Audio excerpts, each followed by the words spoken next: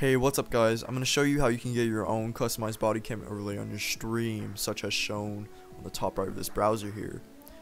First and foremost, it is not mine. I stumbled upon it. It looked really cool, but I couldn't see any videos on how to edit and install it. In the description below, you can find this link to this GitHub over here. You just click on it, press clone or download, you press download zip. I've already downloaded it. You bring it to your desktop. Alright. It's already here, so I'm gonna delete this one. Alright. I just had WinRAR. I'm not sure if you need WinRAR or not, but all you need to do, if you do have it, is extract here. Extract this folder. It should say Xeon Chase Cam Master.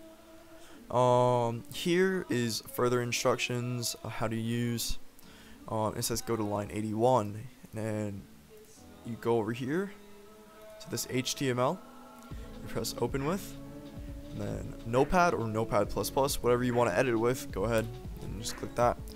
You press Control G and then search up 81, scroll down, and then you edit only the things inside the quotation marks. So if your name is different, you just delete this and then write your name in. This is LSPD or Los Angeles Police Department. If you're Blaines County or a state trooper or whatever like that, you would put in Blaines County. This is your call sign. It would usually be a 3-digit number. You get your call sign, you just put it in there, and all you need to do is file and then save. And then once it's saved, you exit out of that, and then you press open with, and then you bring it to a HTML or Google Chrome, and you open it with that, and you should get this. It should be changed with your name, your call sign, your department. The time, the date was all automatic for me, so I'm assuming it's gonna work for you guys as well.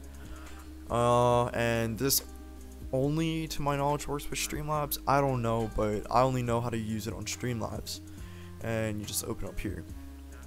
Alright, you make sure it's on your live screen, so it has to be with your game capture and your sources. Make sure it's on your live screen. All you want to do is press the plus, browser source, you press add source, and then I'm going to change the name of this to bodycam. Bodycam. Alright, and then press local file, and then you press browse, and then you go to your desktop or wherever you kept it, double click on this, and double click on top right here. Alright, then you press done. And what you can do is you can move it around, increase the size. I think yay big is enough. And there you have it. When you stream, you'll have your own customized body cam. If you guys enjoyed, please leave a like and possibly follow. My Twitch will also be linked in the description. I stream on Phoenix Roleplay.